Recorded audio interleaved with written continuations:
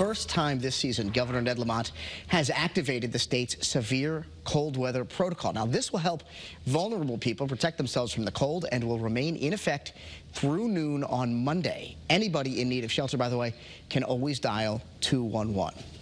Okay, staying warm, of course, is very important when the weather gets this cold, but so is being safe about it. Yeah, space heaters can go from helpful to harmful really quick if they're used improperly. So Channel 3 Waterbury Bureau Chief Audrey Russo is joining us live this morning now from the fire department with how you can keep you and your family safe if you're using one, right, Audrey?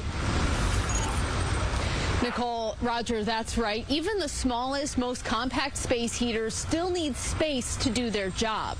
Fortunately, not enough people give them that room, and even the Consumer Product Safety Commission says space heaters are responsible for more than 1,000 house fires across the country every single year. So the Waterbury Fire Department has some hard and fast rules for you to just keep yourself and keep your entire home and your family safe. They say that every space heater should have about 3 feet worth of radius around it to make sure it doesn't catch any curtains or bedding in the vents. You also don't want to plug a space heater into an extension cord or into a power strip that has other electrical devices plugged into it, because space heaters do require a little extra electricity to generate heat, and you don't want to cause a surge or pop a fuse or anything like that.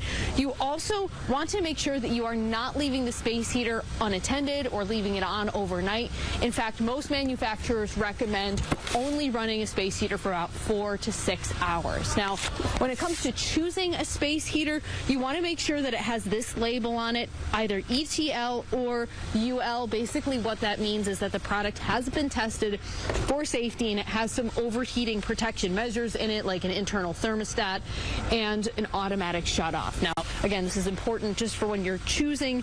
You also want to make sure that you are looking for one that can plug into a 120-volt outlet. That's the standard outlet that you can find in most homes. Now, that's all the tips that they have for now. Reporting live in Waterbury, where I'll keep the trend going. It is brick outside. I'm Audrey Russo, and I'll send it back to you guys in the studio.